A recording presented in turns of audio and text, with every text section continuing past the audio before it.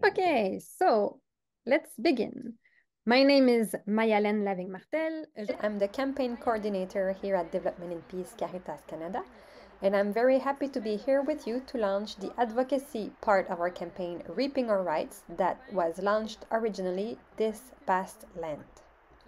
This campaign focuses on peasant rights all over the world. So we will begin. So I would like to start by a territorial acknowledgement. I invite every one of you to write also in the chat where you're coming from today. So I would like to begin by acknowledging that the National Office of Development in Peace Caritas Canada is located on unceded Indigenous lands. The CNCA Nation is recognized as the custodians of the land and waters on which I am today. Jogjoge, Montreal, is historically known as a gathering place for many First Nations. Today, it is home to a diverse population of Indigenous and other peoples. So on the agenda today, we will start by a few welcoming words from Luke's talking, and then we will go straight to the heart of the subject with our special guests, Celeste Smith from the National Farmers Union, Nnimmo Bassey from Nigeria, our partner HOMEF, Aidan Gilchrist-Blackwood from the CNCA. We will have a short question and answer period with all of our guests, and then we will go over the resources to carry out the campaign in your communities, and we will end by a closing prayer. So without further ado, Luke, I will let you say a few words. Thank you, Mayalène, and thank you, everybody, for being here with us on the Zoom for the launching of our fall campaign. Something that started with the Lent this year. I'd like to highlight the presence today of many persons, very important persons for us from Development and Peace, for our movement. We have a few bishops among us today. We have the bishop of our National Council and a member of our executive, Mr. Jon Hansen, who's with us, and also welcome to all the members of our National Council who are with us today, present members, and also some ex-members of the Council, National Council. So we've been ex-presidents. So welcome to all of you, and welcome to all the members who are here, who are part of our diocesan councils across Canada. You're the ones that really undertake the campaigns in the parishes in everywhere. So thank you very much to each one of you. So today we are here to launch the fall campaign, the fall action of our Reaping Our Rights campaign, which is the second campaign of our theme of Create Hope, as you see. And these campaigns are so important for us to be able to create hope in the world, as the gospel calls us to do. And with our fall campaign this year, we are going further from Lent, where we first learned and we're learning about the struggles of peasant farmers throughout the world, people who are close to God's creation, the people who are close to the land. And it's because of them that so much of our world is fed. Without them, so many of us would not be able to eat. And we need to recognize that and remember their importance. The word peasant is something in the English language that is often looked down on, but yet these are the people who are closest to God's creation. And as they do that work to bring forth the fruit of the earth and to feed the world, they face incredible challenges and obstacles. And they are some of the most oppressed and marginalized people in the human family. And so that is why this fall, we are dedicating this campaign to helping them to reap their rights. Today, we are going to hear about UNDROP, an important effort that came from movements of peasants themselves to bring forward and assert their rights, and what we can do in Canada to help them reap those rights, looking for a good, strong law to do that so that Canadian companies will do their due diligence. And we're going to hear a lot about that from our special guests here today. We have, of course, our special guest who will speak about UNDROP, something that most of us have probably never heard of before. And also from a longtime partner, the CNCA, about how we want to find a way to put this UNDROP into action here in Canada by having a strong due diligence law. And, due diligence, I mean, it's the bare minimum, really, that we want our corporations to do. Ideally, we want them to go beyond due diligence to be able to ensure that those who are, again, close to the land and who are struggling not only are not oppressed, but are able to flourish. And we need strong laws to do that. And that's why we're gathered today to launch this campaign. So thank you for being here. And we hope that this will be an inspiring day for you to go forward, to go forth into your communities and to collect as many signatures as possible, because really this is the thing that we have, each and every one of us, that is so powerful within us, is the power of our own name, and to put our names, and we're asking you today to put your names to our call for a strong law for Canadian companies that would ensure that the rights that peasants have asserted for themselves are enshrined in law. And not only to sign yourselves, but to bring your names and your voice, and to invite others to do that as well too. So we hope that by April, when we deliver the fruit of this campaign to Parliament Hill, that we will be a voice of many tens of thousands of people. So, and as we go forth today, then, and I wish you all well. I want to call upon God's blessing upon all of us, that we ask that God would bless our campaign. And who better to offer that blessing for us than Bishop Jan Hansen, the member of our executive councils, of our national council. So thank you, everybody, again, for being here. Un grand merci à tout le monde d'être ici. Et j'espère encore We thank everybody who are here. I hope that this afternoon will be an inspiration for us. In other words, to carry the campaign to the Canadian public, to our families, parishes, the church. And so thank you very much. And Monsignor Hansen, your mic is yours. Merci.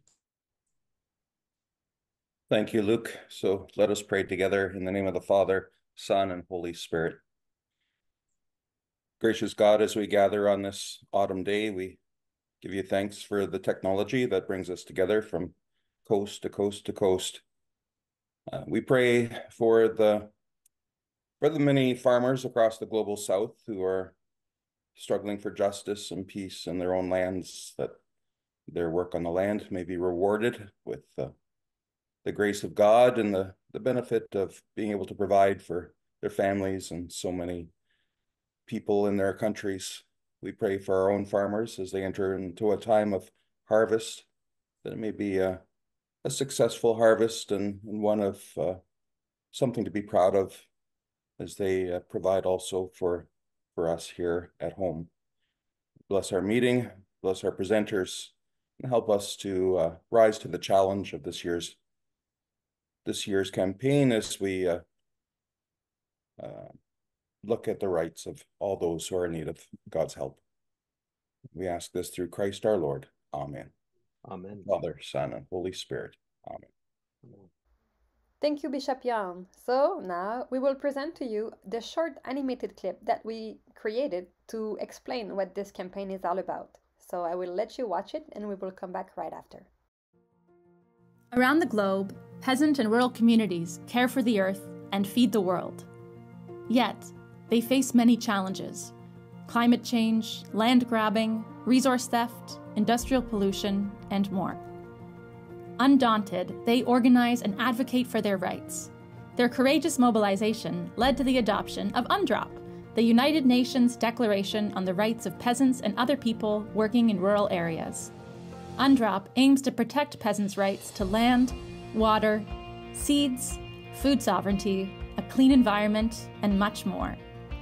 But peasants in the Global South feel powerless when foreign corporations violate their human and environmental rights.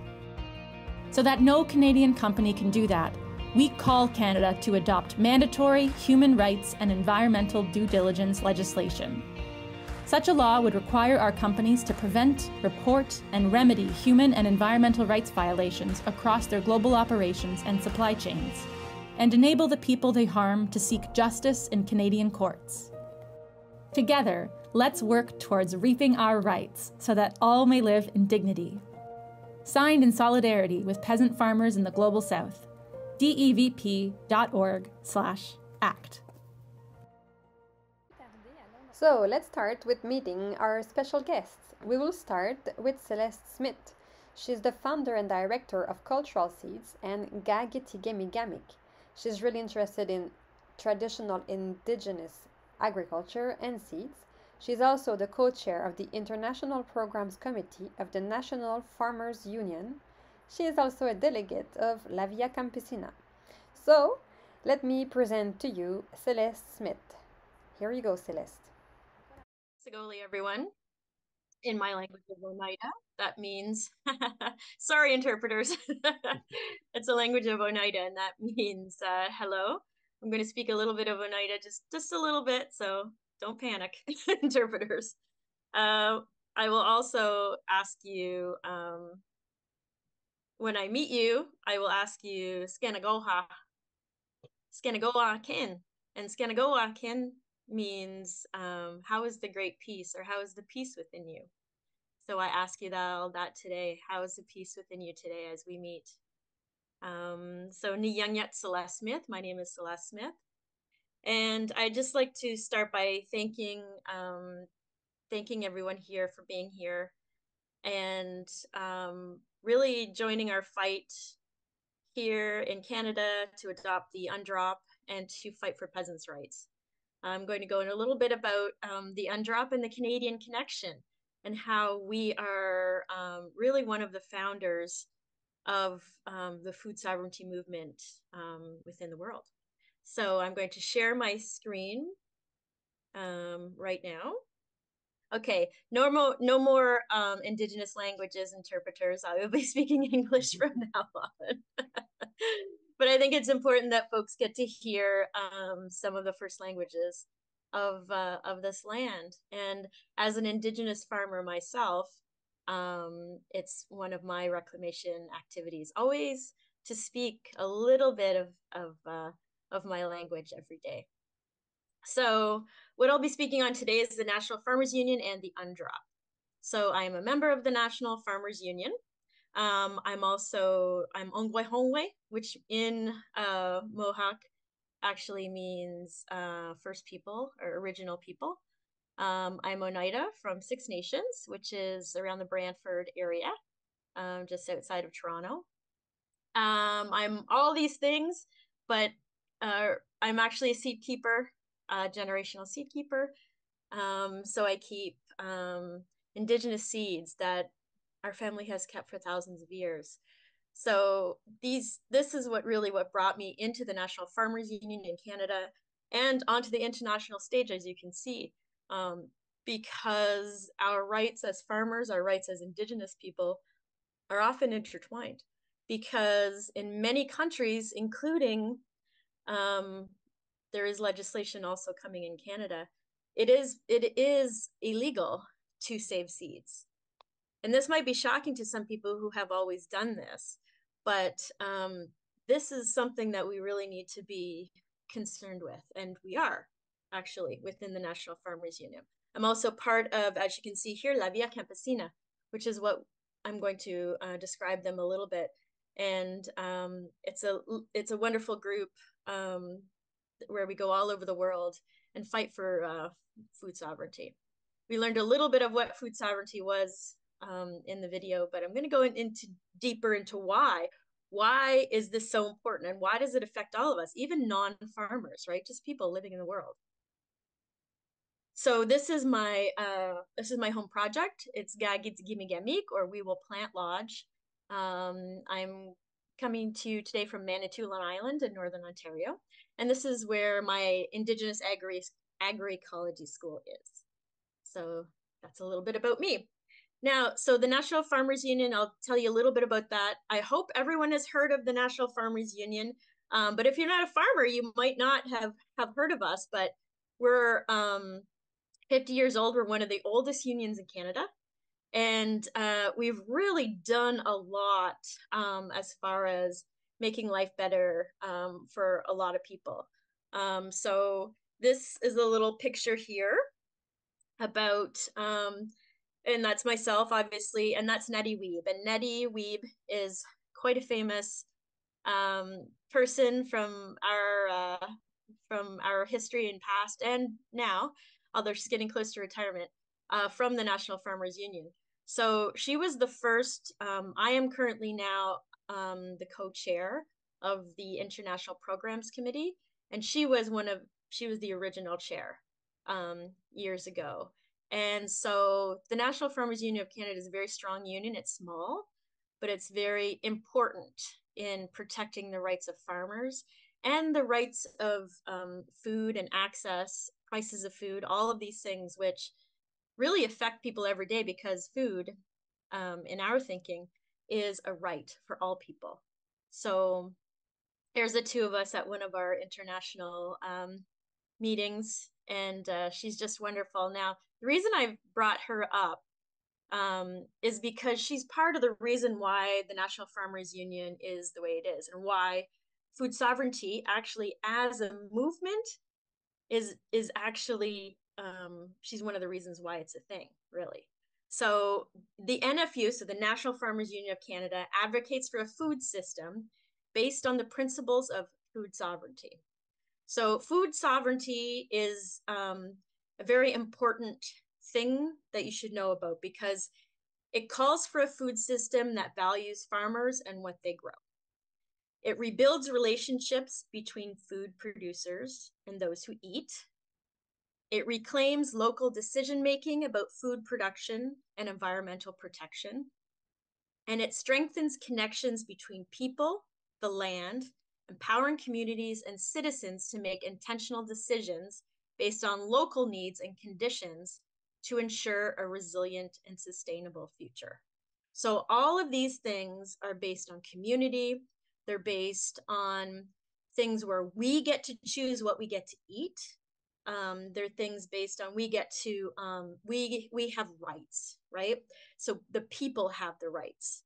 And this is something that used to be inherent, right? We used to be able to choose what we could eat every day. But now, because transnational corporations, large grocery chains, I mean, they are choosing now what we get to eat, right? That's why local food is so expensive. Imported food coming in at the grocery store is cheap. So we end up having this dichotomy of the way it used to be, right? Is no longer how it is. So we're trying to put really the right to food back into the hands of people and the right to food back into the hands of farmers. So that's kind of the basis of what the National Farmers Union does. We work on a lot of policy. We try to fight big seed companies. We try to fight for rights to water and these types of things. So what is food sovereignty? So not everyone understands what food sovereignty is. And that's because it's not something that people talk about, because we're so disconnected from our food now, right? We just go to the grocery store, we pick up our food, and then we come home and we consume it. But we do kind of think, okay, well, there's a lot of food coming from all over the world that we might not understand where it's coming from. Local food's very expensive. I don't know my farmer anymore. I'm not even sure what's in the food maybe that I'm buying, right? So food sovereignty is something where we're trying to reclaim that. So it empowers people, so farmers and eaters, to make important decisions about food and agriculture. So it takes it out of the hands of corporations and puts that back in our hands. So there are 6 pillars to food sovereignty. So you have to have these in order to have food sovereignty. So you have to focus on food for people. You have to, so food for people instead of food for biotech and these sorts of things. So the point of food is that it's for people. It values the food providers, so that's the farmers, the workers in the fields, the growers. it localizes food systems. So we're talking about eating local food, having good food that's in the area that you're living, right? Not transporting in apples from New Zealand, right? We're eating our local apples, and that's what we're trying to do. It puts the control, and it puts the control locally, so we can have that choice. I would rather have an apple from down the street at one of the orchards than an apple from New Zealand. I mean, New Zealand's great, but it's pretty obvious that transporting an apple all around the world is not good, either economically or in a climate change or environmental way, right? So it also builds knowledge and skills. So we should be learning about our food. We should know what's in our food. We should know the difference between a GMO and a non-GMO food, these types of things. And it works with nature. So always nature is the main part of it, right? Is it good for the earth? Is our farming good for the earth, or is it not, right? So these are really important things. So the National Farmers Union of Canada is one of the 5 founding members of the food sovereignty movement called La Via Campesina. It's a huge movement. There are over 250 million peasant farmers, Indigenous people, and workers all over the world. And this is everything from, small farmers to people, to migrant workers that are working, in different fields all over, to Indigenous folks all over. So we're really a diverse group, and we're in almost every country, 100 and I think it's 85 million countries now, and 85 countries and 180 organizations. So it's really huge. I mean, we're talking everywhere, right? So, and it's a really good thing because as we have seen in the video and a little video that I'm going to show up, and you've probably seen even in your own life, food is changing, and the way food is distributed, who controls food, all of those things are now out of our hands. This is why we get apples from New Zealand cheaper than apples from down the street, right? Which is absolutely, to me, bananas. Well, that was a bad one, eh? Sorry, interpreters. Okay, so the UNDROP is a UN declaration. You've heard of the UNDRIP, probably, which is about Indigenous rights, right? So the UNDRIP is basically a bunch of rights that are enshrined in the United Nations, which give rights to Indigenous people. Now the UNDROP is very similar. In fact, it was modeled after the UNDRIP, and it was built over about 17 to 20 years of work on the ground with peasants from La Via Campesina. So in this group, we all got together and we were like, okay, so we've founded the food sovereignty movement. Now, where do we go from here? We need to teach other people what is happening in food systems, why things are changing, why we don't have any choice or rights around food anymore. And so we developed the UNDROP. So we've been negotiating and trying to get this in front of the United Nations for quite a while.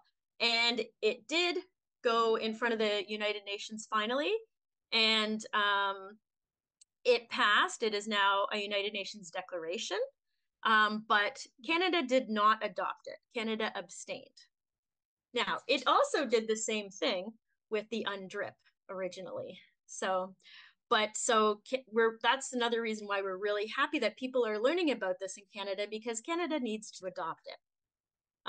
Now, the declaration is among essential international instruments that defend the rights of small-scale farmers and producers, and it's a crucial tool in the implementation of food sovereignty. So without these rights, these collective rights, people will have, folks will still get basically not, sorry, I have a very elderly dog, and he's blind, and he's in my, I'm so sorry, but he's in my, he needs to go out. I just need to open the door.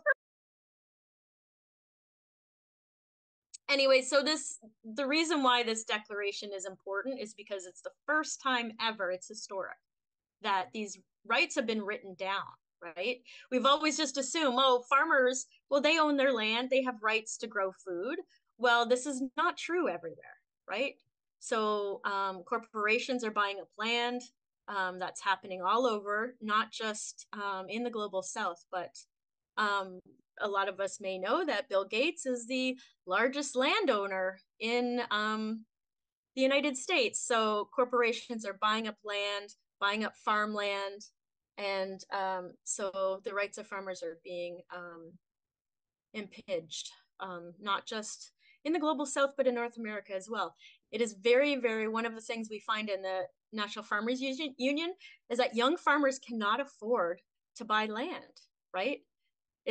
Land is very expensive, as we all know. So who will be helping the next generation of farmers be on the land? Who is going to grow our food? These are huge questions, right? As Canada grows and needs more lands for housing, this is happening in Ontario. I'm sure it's happening all over the place, right? So land is shrinking, but where are we going to grow our food? So that's why we're talking about some of these rights, right? So why is it historic? Well, it's the first time that peasants and which means simply small-scale farmers and workers, as rights holders. And this is for the very first time, right? So it basically tells us that we have the right to control resources and our means of production. For example, I have the right to save my seeds, the seeds that my grandmother and my great-grandmother have passed on to me over time, right? I also have the right to clean water.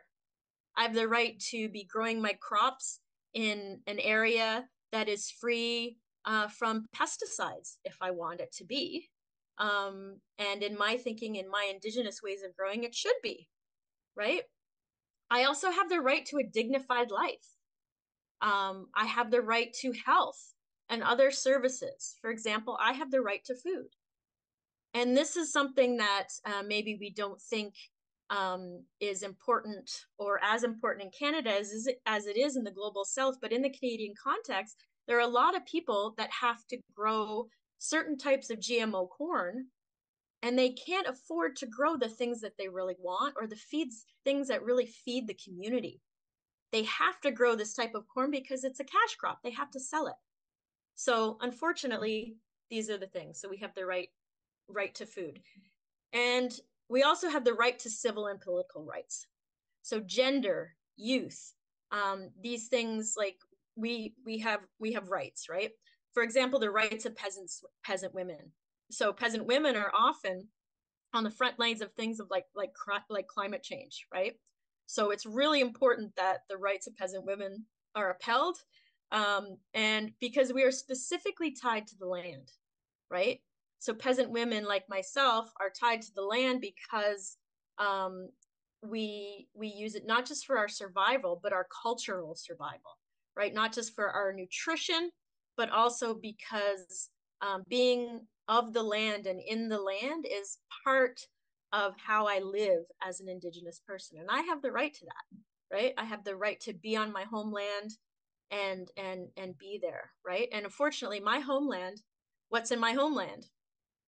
Toronto, right? So saying that I have the right to land is something that people would think, well, you have the right to, yes, I do have the right to land, but how can I afford farmland around Toronto, right? We're talking millions of dollars, right? Indigenous people do not have this type of money. So again, I am now forced up north to grow my crops that have always been in Haudenosaunee territory around the Great Lakes because my right to land is not being respected. So this is how it kind of plays out.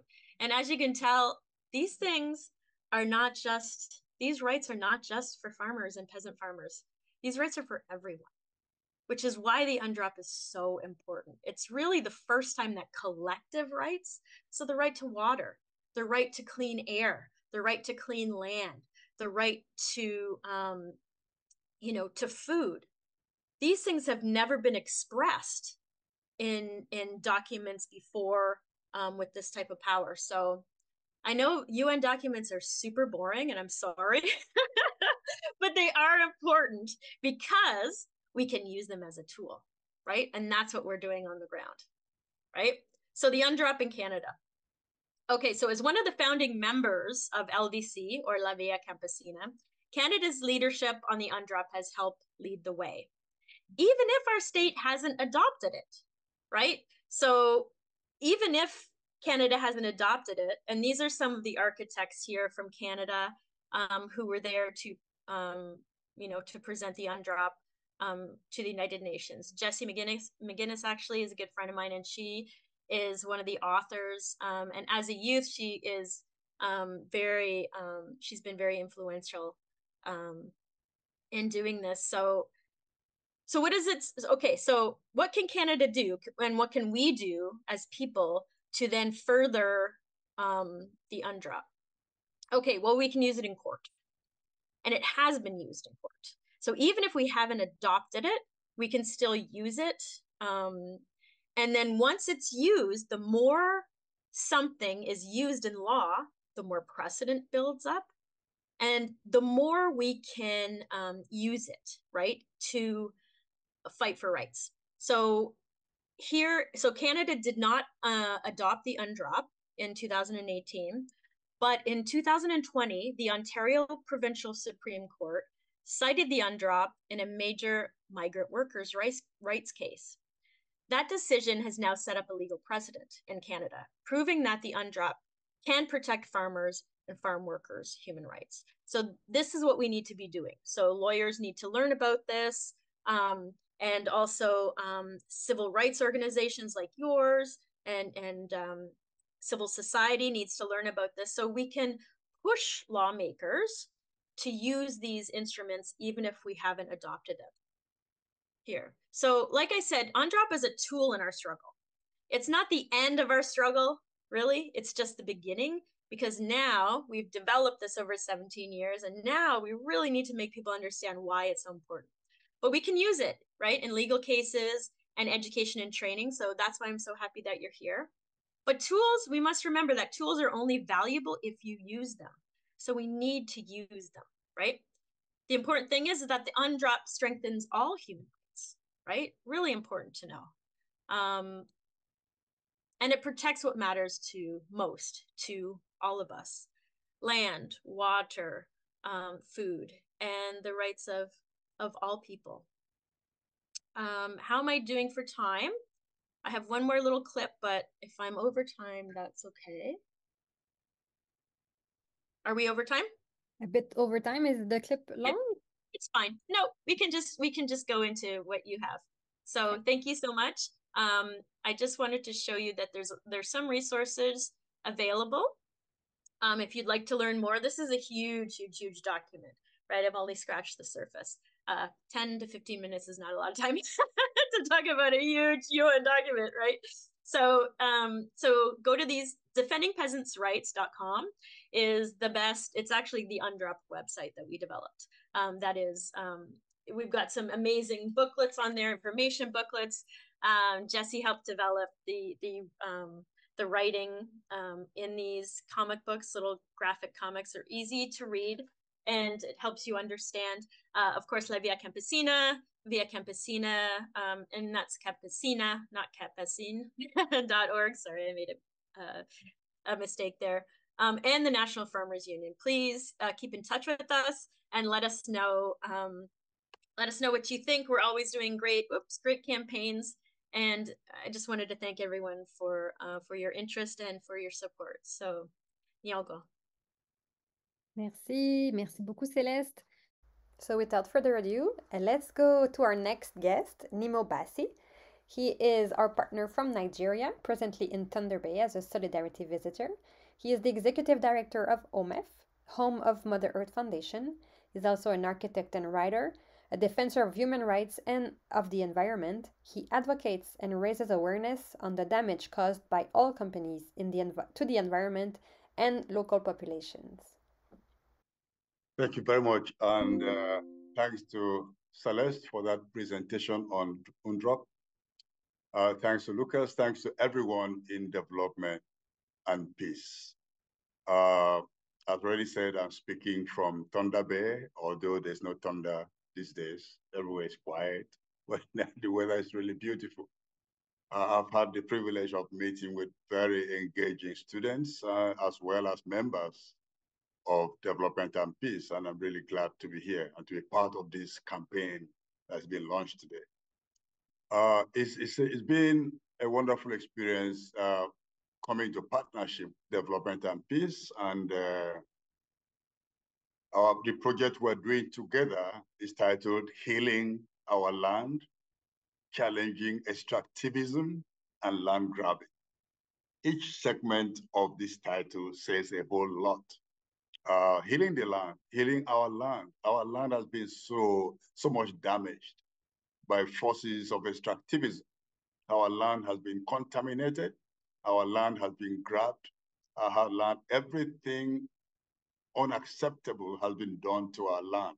When I say our land, I'm speaking particularly about the land in Nigeria, the Niger Delta, but the same story is all over the world wherever extractivism reigns. And so we are challenging extractivism because extractivism is deeply colonial, and we have to decolonize the world and decolonize territories from being grabbed by transnational corporations and forces working with them. So our land is polluted, and our land needs to be healed. And healing the land requires the kind of tools that we've heard about, the UNDROP and other tools available. Now, if you can look at that photo on the screen, that's me standing with, just looking at one of the first oil wells that were drilled in the Niger Delta. That oil well was drilled in the 1950s, abandoned in the 1970s. But by the time I made this visit, which was just a couple of months ago, the well, as you can see, is still polluting and contaminating the environment. And so this land needs to be healed. We need to reclaim our territories, reclaim our land from the impacts of this kind of degrading activities. And speaking about land grabbing and healing our land, I mean, these two go together. When our land is grabbed, it's like somebody is imprisoning our land, privatizing our land, and disconnecting us from our land. And land to us is not just property. It's not something you own and have a certificate you can wave. This is my land. Land is much more than that. Land is life. Land is our culture. Land is the basis of so many other things that makes life meaningful. And so healing our land, challenging extractivism, and fighting against land grabbing is so fundamental to ensuring that we have the liberty to enjoy the best that nature and God have given to us. I'm speaking here with you. I'm here in your beautiful country, but some of the corporations from Canada who are operating in Africa are engaging in the environmental pollution, infringement of human rights, and massive land grabbing. And two of the companies I would just like to mention, the First Quantum, as well as Barrick Gold Corporation. They are both not just contaminating, but also grabbing land extensively. And there are other corporations working in Africa, up to 9,500 square kilometers has been grabbed by Canadian corporations. And that's just what we know. There could be much more than that. And some of the worst hit countries are Congo Democratic Republic, which is one of the places where you have the worst forms of environmental degradation due to extractivism, and not just degradation, but also political conflict and violence and war for years since independence of that country, even the colonial times and pre-colonial time. All this has been because of extractivist activities that you can trace back in history. And so the particular project that we are working on today about land healing our land, challenging extractivism and land grabbing. In two, we're focusing on two main communities, two communities, one, both of them in the Niger Delta, separated by distance, but having the same issues that is confronting them, which is the privatization of their land by pollution. And this is one concept that needs to be stressed. When your land is contaminated and you cannot use it for what you ought to use it for, when your water is contaminated and is continuously being polluted by corporations, it simply means that the corporations have privatized and appropriated that land. They've grabbed the land from you because it's of no, you can't use it anymore. You've privatized your river, you can't use it anymore. It just becomes a dump site for corporations. And healing our land includes recovering our territories from these forces of degradation. And so both communities have got their lands contaminated by water, by oil spills. And oil spills in Nigeria there are things that corporations just do without any sense of accountability or responsibility. One of the communities is located in Ogoniland, and Ogoniland is a territory that gave us the very powerful pioneer environmentalist in Nigeria, environmental justice pioneer in Nigeria, Ken Saro-Wiwa, who was executed by the Nigerian state in 1995. Now, he and Ogoni people fought for cleanup of their territory, for economic, for halt to political and economic marginalization. They fought for their rights. They fought for their liberty. They fought for their dignity. But he and other Ogoni leaders were executed, and many were sent into exile. Now, as we speak, one of the communities we are working with is still suffering oil spills and oil pollution, and they're still being neglected. But nevertheless, by 2011, the United Nations Environment Program issued a report that really outlined how much the pollution was in Ogoniland, including the community that we're working with. You can see the hand of a friend of mine after he had dipped his hands into the stream. Close to this area, we have on record from United Nations Environment Program that the water bodies and the groundwater in that area is contaminated with benzene, which is a known carcinogen, at a level that is 900 times above World Health Standards. We have also the pollution from hydrocarbons have gone as deep as 5 meters. That was by 2011. By a couple of years back, when remediation commenced in the area, we found that the pollution had gone as deep as 10 meters in some places in that territory. So every time there's an oil spill, it's almost like a declaration of war against the land, against the biodiversity, and against the people. And this is why it's so important that we should work with the communities to bring healing to the land, to challenge extractivist activities, and to end the impunity from corporations. And that's why we are also very glad that in Canada, that you are engaged in campaign to have mandatory human rights and environmental due diligence so that these corporations, wherever they operate, would know that they have to account for every form of impunity. And so that was a report I just mentioned about the Ogoni territory and the UNEP report, because that covers this community that we work with. But there's another report that just came out in August last year from somewhere else in the Niger Delta that showed that everyone in that particular state is contaminated. They have a per capita pollution of 1.5 barrels of crude oil. Every single citizen of that state has that level of contamination.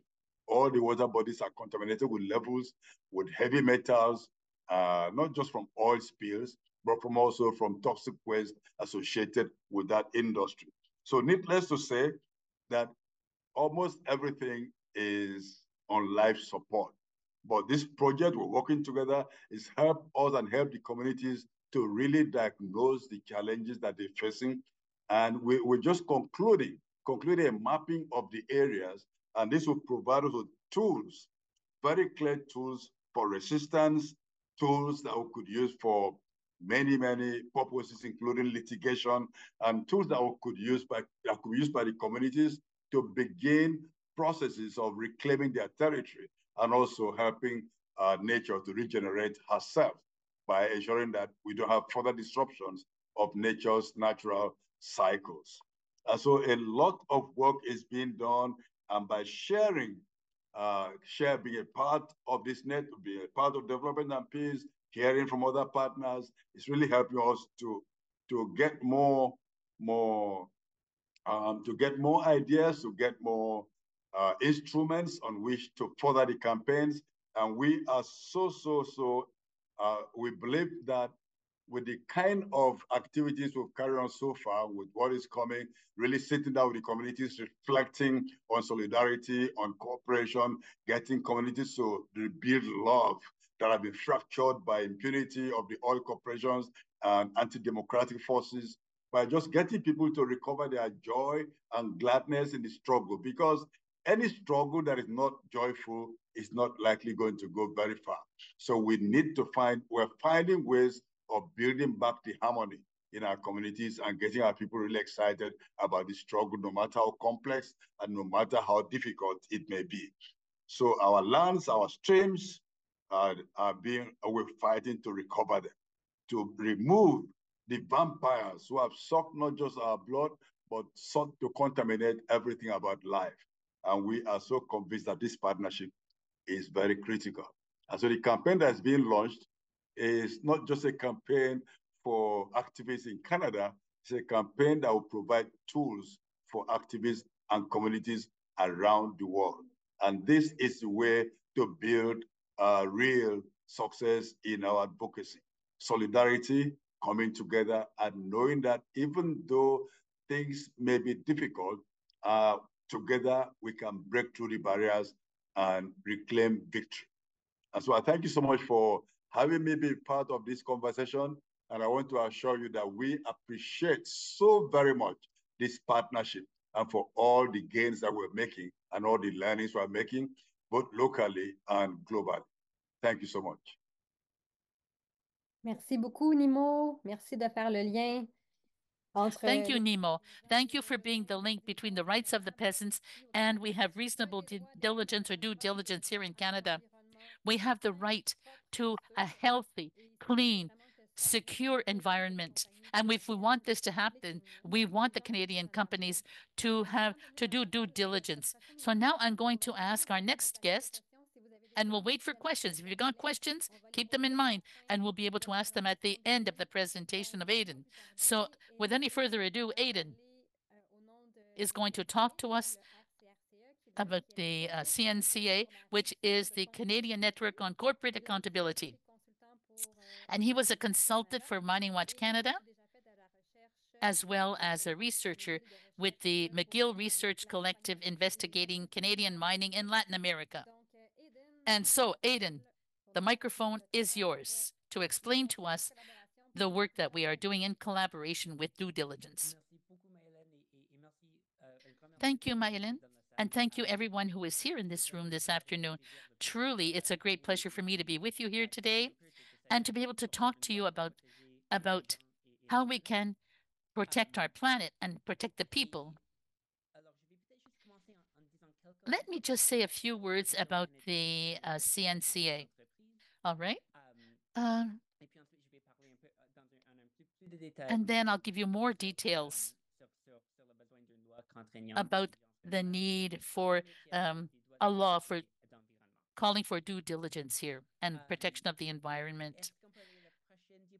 Next slide, please. Thank you. Okay, the CNCA is a network of 41 organizations throughout Canada, and together we account for about 3 million Canadians. We represent them, and Development and Peace has been a member since the very beginning. And you are truly our leaders in this type of campaign and with Canadian companies. And so I just want to thank everybody here in this room who I know there is a great deal of interest. There are many of you who are very much involved in this type of struggle, and you've been doing that for the longest time. And just very quickly, our network wants to put an end to the abuse carried on by our Canadian companies. Throughout the world, people are impacted by the impact of Canadian companies. And we are trying to get the government to put an end to this. And we think that, and for when I know we talked about this in the previous with the two speakers, but I want to talk a little bit more for the actions here in Canada. For example, Canada sits on many multinationals with other mining and groups throughout the world, and we know very well in the two previous presentations that these companies create serious abuse, deadly abuse to our environment, which has an impact on the people, therefore. And so the great impact on the peasant communities with contamination of the earth, contamination of the water, which has an impact on the health and the security of the people. And the picture here is a picture of community resistance in a mine, a Canadian mining company in Guatemala. And the people here are defending their rights. They're trying to get them out of Mayasicapapa, and they're a group of resistance. Unfortunately, the tremendous abuse that has been created by these Canadian companies. And so it is this type of abuse that we have to be able to go against. And it is a problem in Canadian businesses. And just to highlight, these are different organizations, including Development and Peace. They have a network of different sectors, including unions, human rights, environmental justice, and other solidarity groups at the different levels from one part of the country to the other. It shows the support that we need to give through many people here to work on the question of the businesses. In a few words, I'd like to underline the elements of mandatory human rights and environmental due diligence on due diligence legislation that need to be adopted in Canada. Well, here, just to start, and I want to look at this quite quick. These laws require Canadian companies and companies importing goods into Canada to respect human rights and the environment. So the way in which we can work on terms of human rights and environment, we identifying and to doing everything that's in everything possible to help implement this. Another element that is really important is the fact that this needs to apply to all human rights throughout the entire supply chain. We've talked in this webinar on the importance above other rights, the right to a good, healthy, ecological basis in the chain through the entire supply chain. And the third important element, these laws help affected communities and workers to have access and remedy in Canadian courts. This is very difficult to do at this particular time. And that shows with how a law could be efficient. I'd like to highlight, if Canada had a due diligence legislation, what that would look like. I'm not going to take too much time on this question or on this slide, or I think we've already heard the impact and the importance of due diligence legislation. But we have a super map on our website that shows the impact of such a due diligence legislation. and to say the importance of a legislation that obliged the corporations to examine all the things where they're involved and implement new methods to clean up where it is and where it has to be done. Here, the key elements are all written in this law with the CNCA. This is a law that was a model of law. And once more, there are elements that are essential in taking into account all the human rights that need to be respected. This one, to conclude, we're a movement that's in building. I know that in the room today, a lot of people, as I said at the beginning, have been in solidarity for a long time now in terms of asking the Canadian government to change. So how this work can be carried out. And for example, many of you participated last year throughout Canada. People said there was 43 signatures on a law on due diligence. And it's 50,000. We think that this petition is the official response to the government in terms of due diligence. So this is important, the impact that this pressure has in terms of our involvement. And the government has committed itself to look at the question of the supply chain. And I'll also say this creates a certain importance to keep the government awake at this time, that because food is very important and we should be part of a due diligence law governing big business. We don't have much information of the content of the law from the government. And even with due diligence, which is a sign, there are signs that the approach by the government will not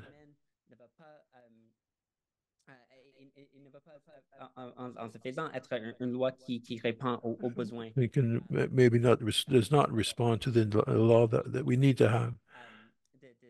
So it's an important time to go into action and highlight what we really need. And just a little last point, and this touches the other topics we've dealt with today in this webinar. We're not alone to work this way in Canada.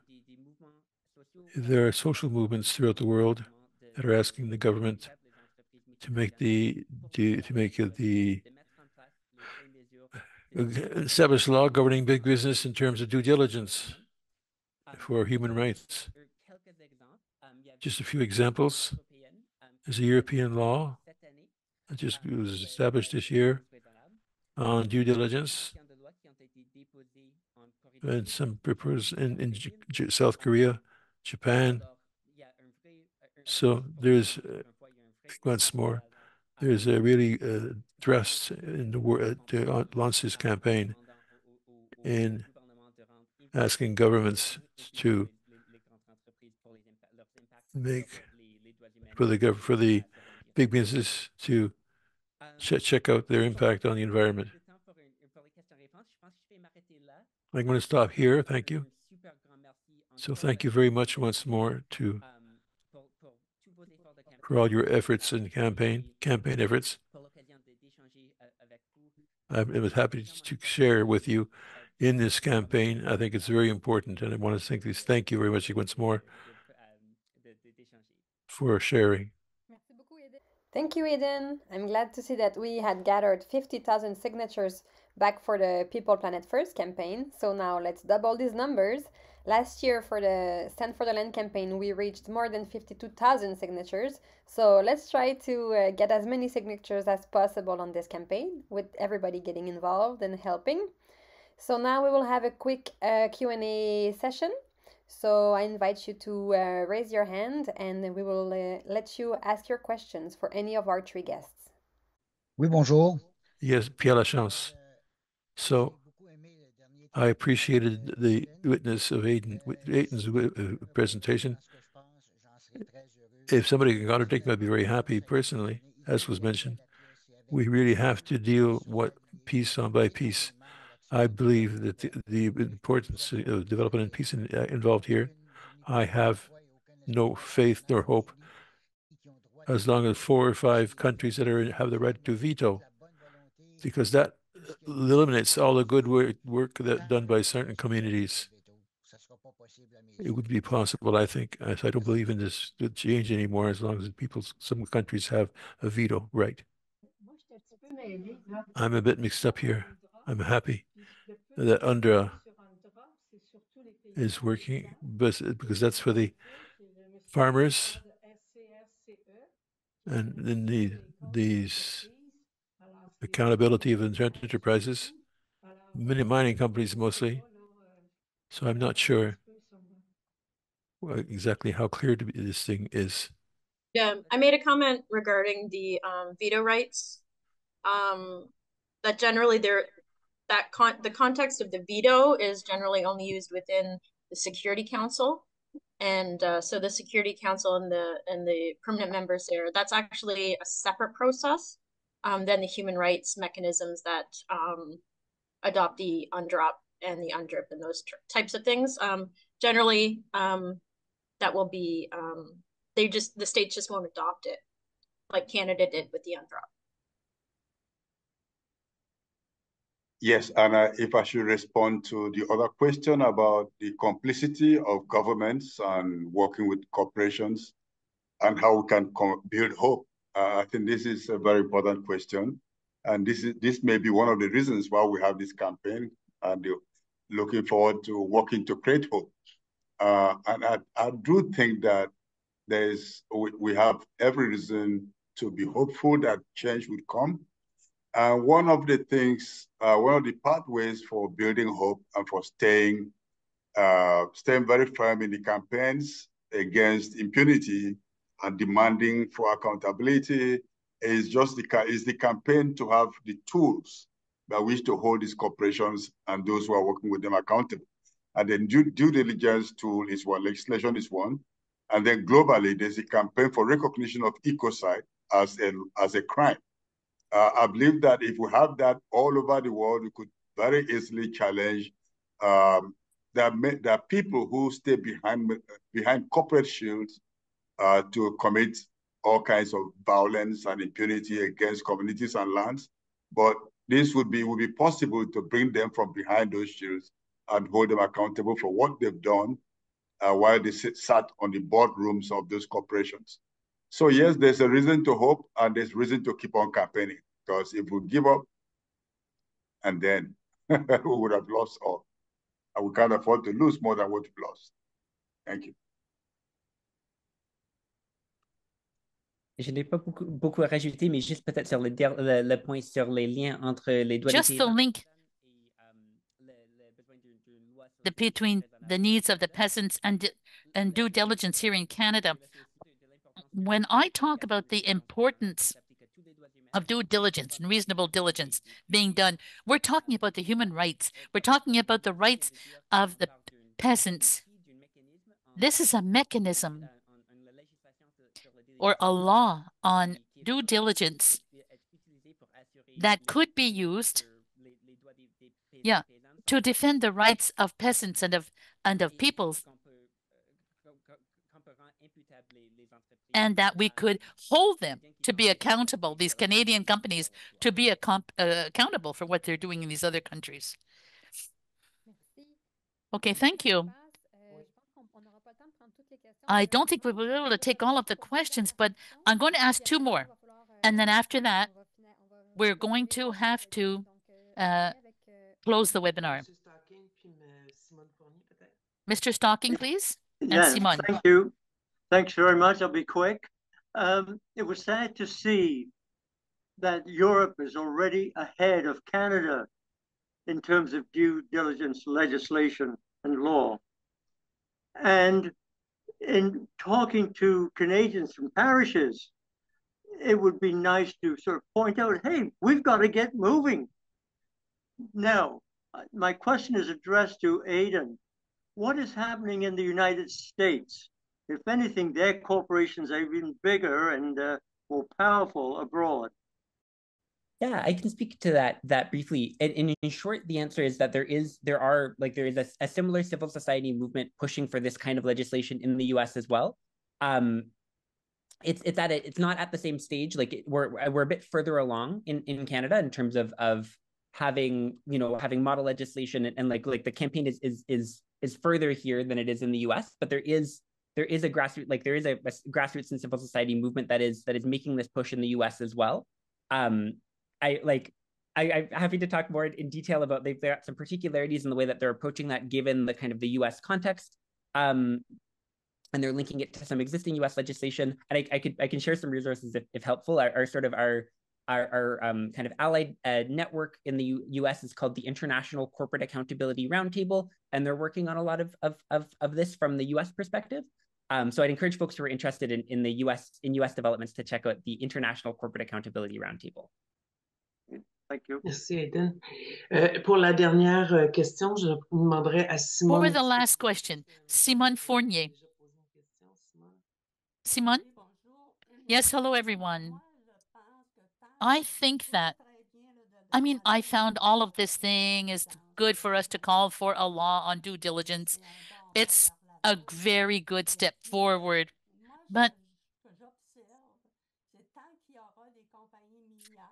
as long as there's going to be oil companies and mining companies that are going to be working in the bowels of the earth, you cannot do otherwise than pollute, than destroy. But it's not normal that the peasants would have to pay for this mess, for this waste.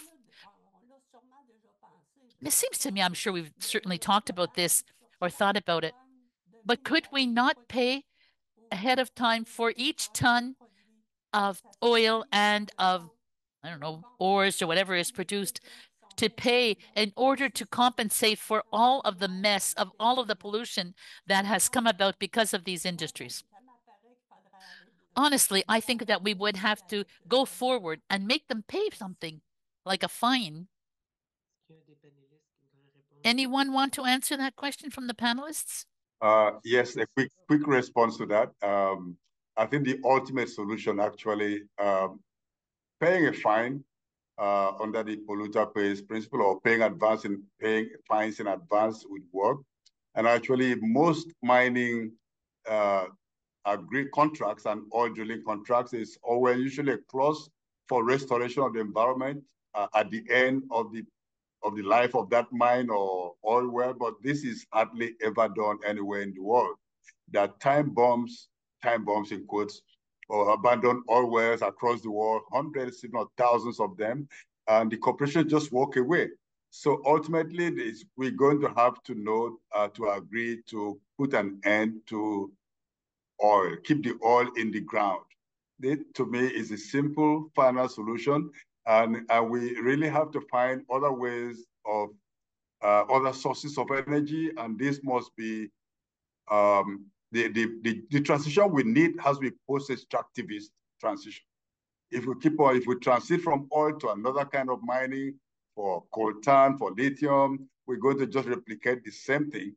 It will become oil pollution, from oil pollution to green colonialism. And so we have to make up our minds as humans that look we're getting to the brink, and we can't get ourselves out of a hole by digging deeper. I just wanted to say that in Peru, they don't even tax for over profit. The mines do not pay. It's the only country in South America, they don't pay for over profit, no taxes.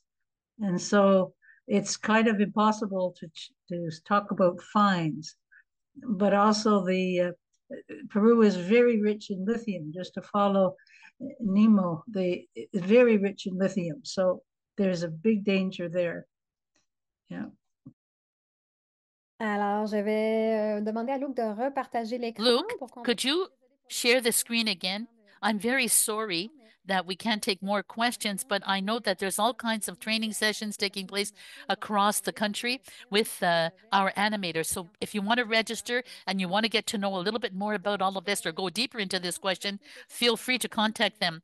If you want to know more about the campaign, please go to our internet site. And there are many sections here. And Luke, do you want to click on the link, the website link?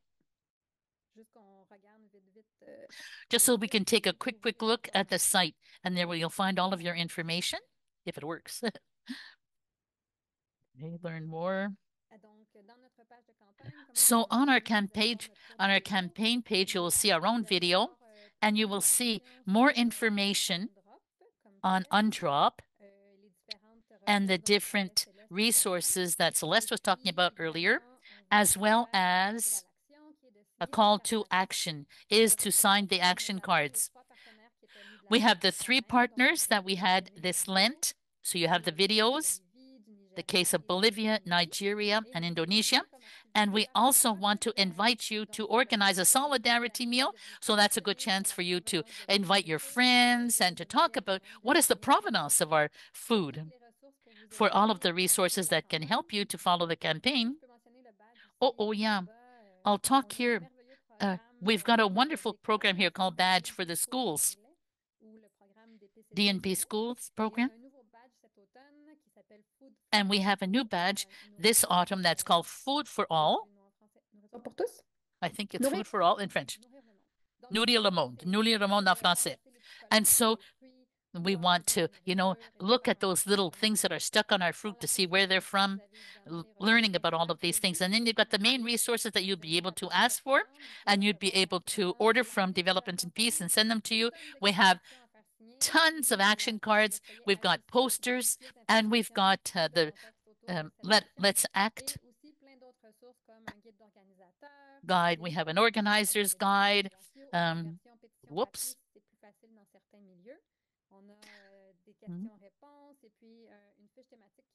We have questions and answers, and we've got a theme presentation here on various themes on the topic that we've chosen.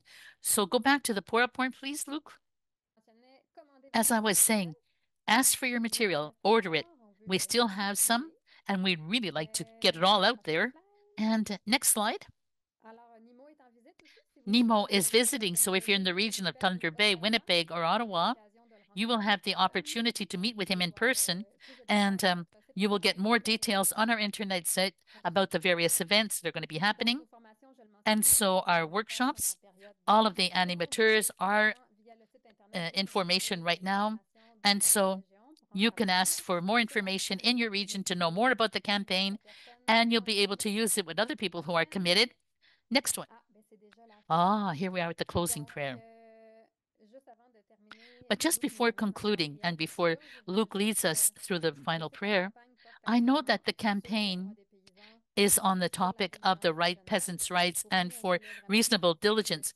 But I wanted to talk to you about, we wanted to talk to you about UNDROP. We want to talk to you about peasants' rights and how we have to respect these rights here in Canada if we want it to be respected in other countries too.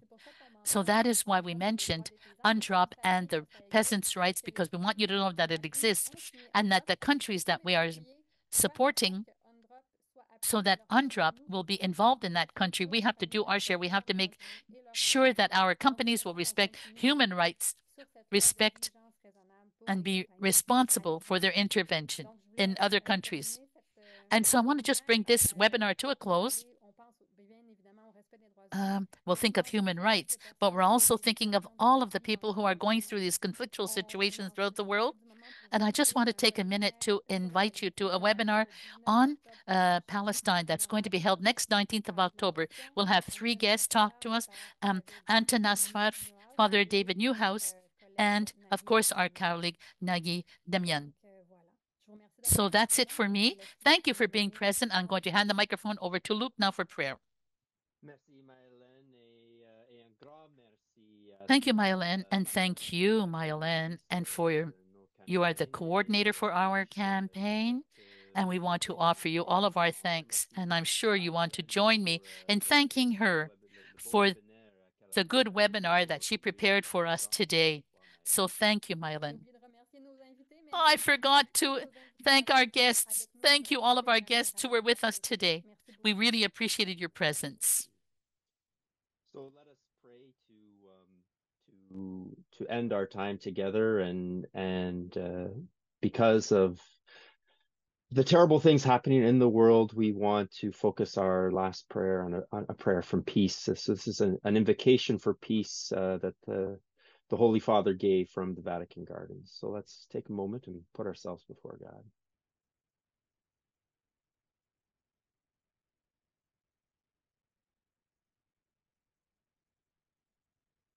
In the name of the Father, and the Son, and the Holy Spirit. Amen.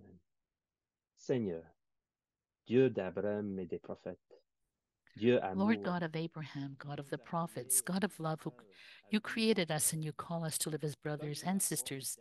Give us the strength daily to be instruments of peace. Enable us to see everyone who crosses our path and as brothers and as sisters. Make us sensitive to the plea of our citizens who entreat us to turn our weapons of war into implements of peace, our trepidation into confident trust, and our quarreling into forgiveness. So that with patience and perseverance, we may opt for dialogue and reconciliation.